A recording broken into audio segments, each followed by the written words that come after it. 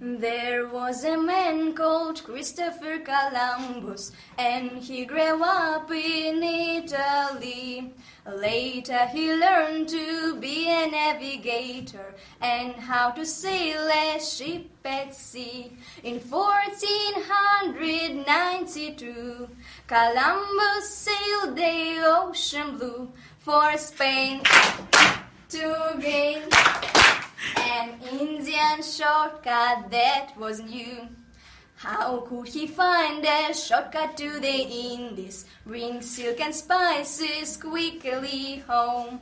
He needed someone with a lot of money. He couldn't do it all alone. In 1492, Columbus sailed the ocean blue for Spain to gain an Indian shortcut that was new. King Ferdinand and good Queen Isabella gave him 3 ships, you know their names. Santa Maria, Nina and the Pinta, brave little ships that sailed from Spain. In 1492, Columbus sailed the ocean blue for Spain to gain an Indian shortcut that was new.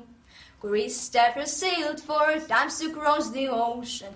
Things didn't go as he had planned.